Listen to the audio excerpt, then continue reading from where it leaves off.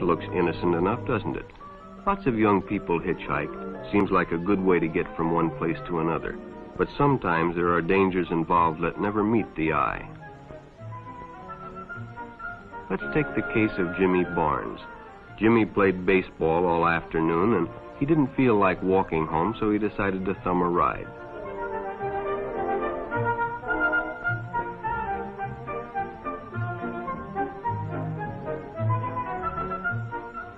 He'd done it 100 times before, and he didn't think anything was unusual when the driver struck up a friendly conversation. In fact, he seemed like a real nice guy.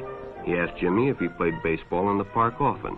Jimmy told him they practiced 3 times a week and played a rival group on Friday afternoon. The stranger was a good listener, too, and it only seemed minutes before they pulled up in front of Jimmy's house.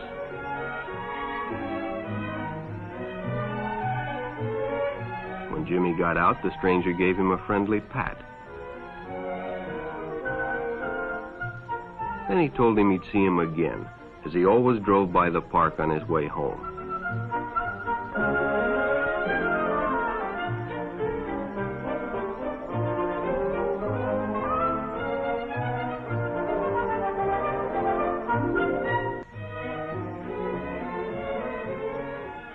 Jimmy hadn't enjoyed himself so much in a long time.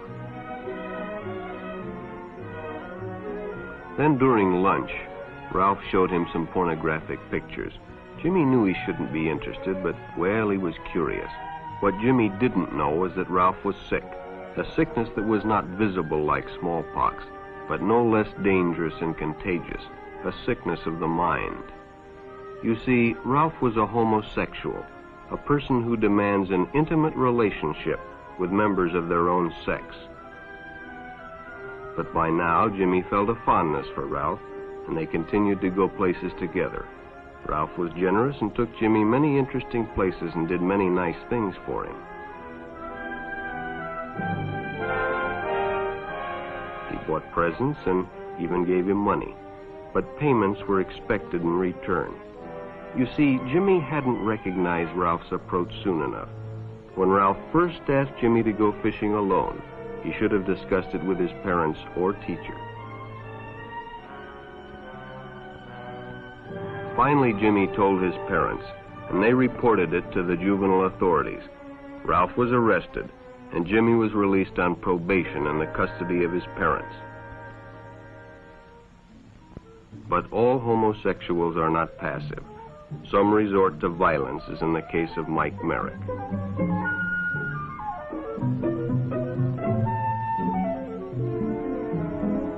In the heat of competition, no one noticed the man who sat and watched.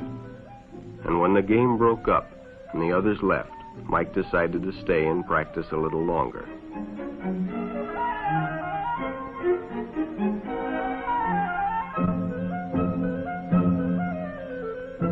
The stranger joined him. He was friendly and, well, it was better than playing alone. But after a few shots, Mike realized he had already overstayed his time and suggested he better leave. The stranger told him if he'd like to stay longer, he'd be glad to drive him home when they finished. Sounded great to Mike. Chance to play longer and get a ride home, too.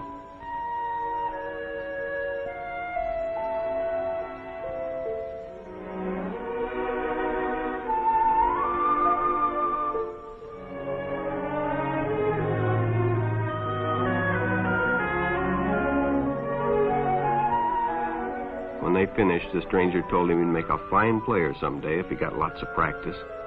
The companionship, the praise, the friendly attitude dispelled any misgivings Mike might have had about going with a stranger.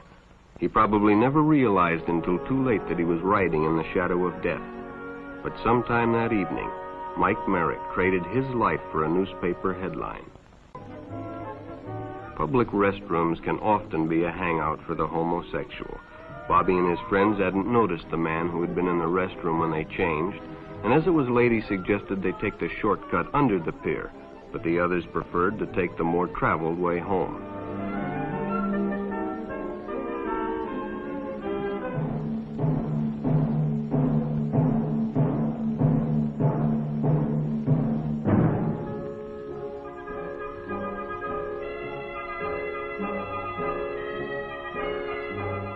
When Bobby recognized the stranger as the man in the restroom, the shortcut under the pier didn't seem like a good idea at all.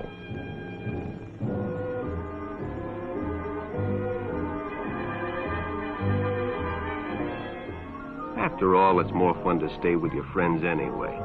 Bobby had made a wise decision. It may have saved his life. One never knows when the homosexual is about. He may appear normal, and it may be too late when you discover he is mentally ill. So keep with your group, and don't go off alone with strangers unless you have the permission of your parent or teacher.